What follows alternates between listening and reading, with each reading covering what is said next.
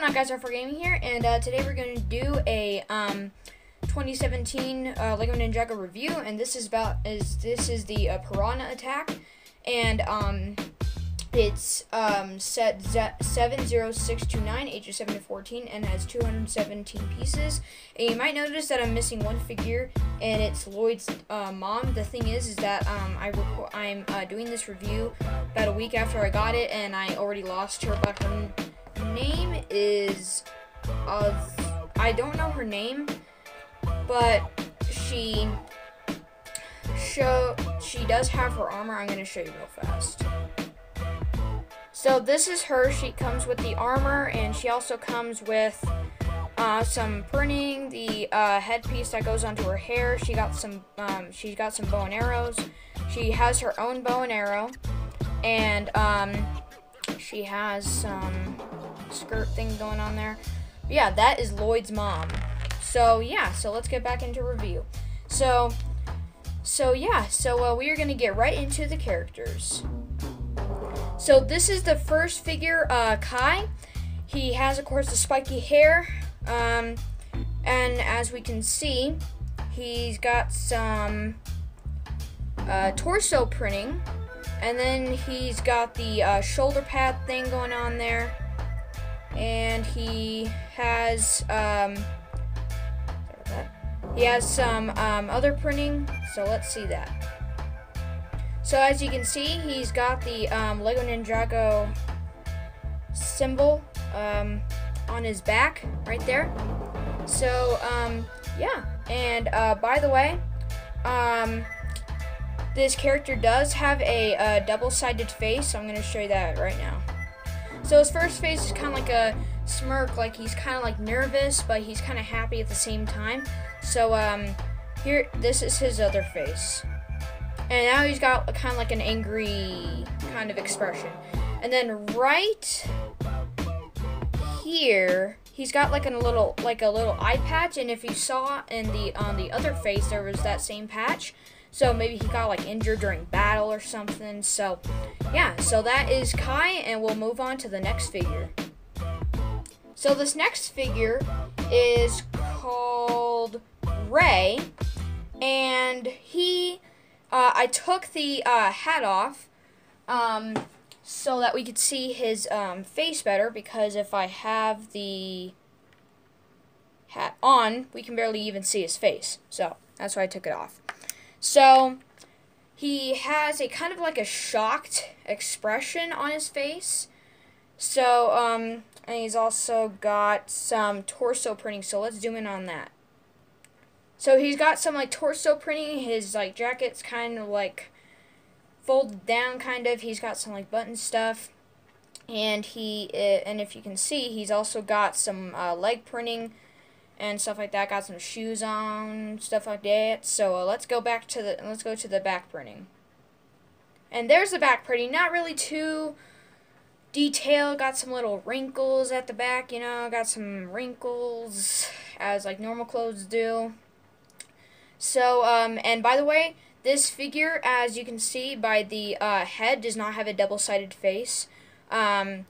So, yeah, he does not have a double-sided face, as you can see, which is kind of sad. I wish he had, like, kind of like an angry expression, or, like, just, like, a normal expression. But, yeah.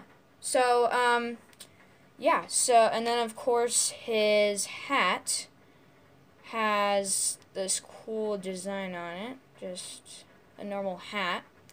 So, yeah, so we will zoom out here real fast. So we will head on to our last figure. So this is our last figure, and he's just named Shark Army Thug. And he's basically just the dude that, like, follows Garmadon and all of his stupid rules and stuff. So, yeah. So, I would say out of all the figures that we have in this set, this one has probably the most detailed printing out of all the figures. I don't know why, it's just he has the most detailed. We're going to take his hat off so that we can see his facial expression better. There we go. He's got like a little eye patch going on. He's got like an angry face. And let's see if he has a double-sided face, and he does not, which is kind of sad. So, Kai and Lloyd's mom, those are the only two figures who have a double-sided face. So yeah, so let's go into the printing. So here we got some torso printing, got some like straps going on there, like a little belt to go around his waist. Got a little like zipper kind of thing, I guess. I don't know what that is, a zipper, I guess. And then if you look at his leg printing, he's got some like knee pads going on, some shin pads or something like that. So yeah, so let's get into the back printing. And there's the back printing. He's got the straps from front to his back. He got that waist thing again. Got a little thing to join the things together. So yeah, some pretty good back printing. Definitely the most detailed out of any of the figures that we have in this set. So, yeah. And then of course his hat is, we basically have the same hat that you get with like those Lego City robber kind of guys, just painted different color, orange of course. So yeah. So that was the Shark Thug guy, and we'll now get on to the vehicle that this guy drives. So this is the main Piranha, and this is what the bad thug guy drives. So here's the other side of it. So yeah, and then it's got like these like oxygen rocket things going on. So yeah, and then. Oh my gosh, this thing is so tall, I can barely fit it in my studio, but, Jesus Christ.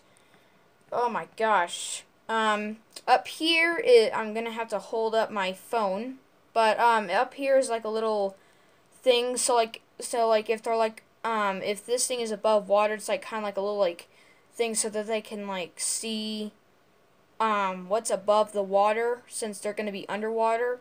So yeah, it's just one of those things. Yeah, this thing is so tall. And then if we get to the front of it, you can see that there's actually teeth. And the cool feature, the main feature of this is to be able to actually lift this thing up. Yeah, so you can lift this thing up. And yeah. So, one of the things that I did was I actually borrowed another, one of the guys from the, another set, because if you see in here, there's already a guy in there, and he looks exactly like this. The reason why I did that, so that I wouldn't have to actually physically put him in there, during the video. So, that's what he looks like inside of the vehicle. And that's why they call it a piranha, because it's basically a shark, but it's also a machine at the same time.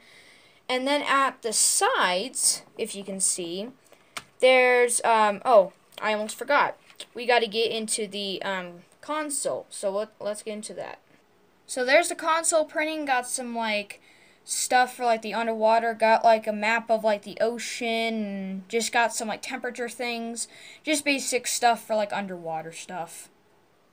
So yeah, those were the controls, and if you're wondering, how the heck does this thing go on land? Well, at the bottom here, if you can see, I'm going to pull it away a little bit, full focus, and the cool thing about this is you can actually make this thing walk. It's a little bit difficult, but it's kind of a walking mechanism, but it's also kind of like something where you can just like slide up on shore or something. I think they're feet, I'm not completely sure. And then another thing that's cool about this is there's actually flick fire missiles. So these things right here, they're actually flick fire missiles. I'm not going to flick them right now because they're kind of hard to get to right now. But yeah, so that was a in-depth review on the actual Piranha, and we'll get into the last part of the set. So this is a little thing that this guy actually handles, and I'm going to show you real quick what it looks like with him on it. So that's what it looks like connected to it. It's got these giant wheels, of course. It's got like little lanterns here. Let's turn it to the back. We have a little, trying to find a good light to do this.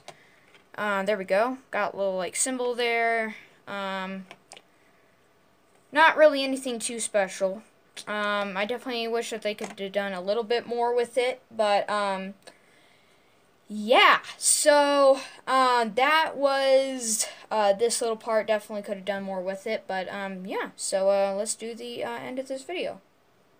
So yeah, that was the review of the Piranha Shark Attack. I think that's what it's called. I hope you guys enjoyed this review, and if you would like to see more of these kind of Lego reviews, leave a comment down below. So yeah, so I hope you guys enjoyed this video, and I'll see you guys in the next one. See ya!